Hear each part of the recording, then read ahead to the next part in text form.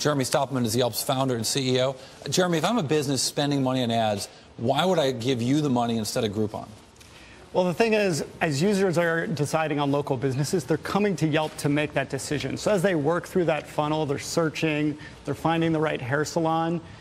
Ultimately, they want to read what do consumers have to say, and that is uniquely on Yelp. So actually, Groupon, when they write those emails, often mentions, here's what Yelpers have to say. I've noticed that. They have fine writing in those Groupon sites. They think of that as a They pride themselves on their writing, that's right. Yes, yeah. I don't pride them on their writing. But you guys, you guys are often taken to task by your own customers, saying, why would I pay you money? You've heard this. Why am I going to pay you money to give you a forum to have some of my crummy customers complain? I mean, the same thing exists on Google, right, where there's sites that are getting traffic, like Yelp, frankly, for free. But ultimately, businesses want more exposure, and Yelp can give them that at a very important point, right, when consumers are making that decision. That's the best time to get in front of them. How do you compare, because your offerings are different, but your market is the same, and I'm sorry to be so Groupon obsessed, but I am. How do you compare the cost of doing business with Yelp to a local small business versus doing deals with Groupon?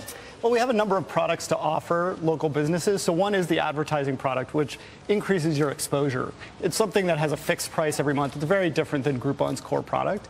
And then we have Yelp Deals, which is a lot like Groupon. And it's something where we'll email out to the specific area that you're interested in, your deal, and consumers can buy it. But the next step is actually bringing that to our platform. So having deals that live on Yelp that are just there, that are essentially standing on the site. So as consumers find their way, as they're looking for local businesses, they can make a purchase. And Groupon sees this incredible growth. We've seen their numbers. We haven't seen yours. What has your growth been like, and what's the trend presently?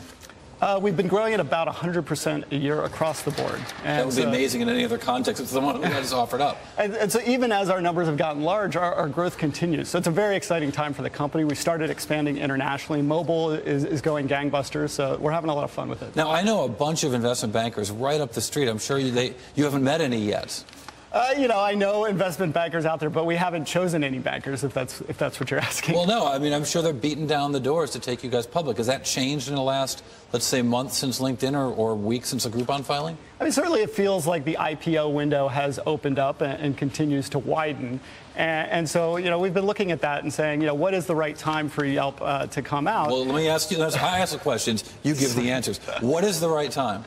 The right time, I think, is when we feel like we have a very solid footing where, the business is predictable. We can deliver quarter over quarter for investors. Right. And I think that time is coming very soon. All right, great. Jeremy Stoppelman, Yelp. Of course, we all use the site. We're glad to have you here to talk about it.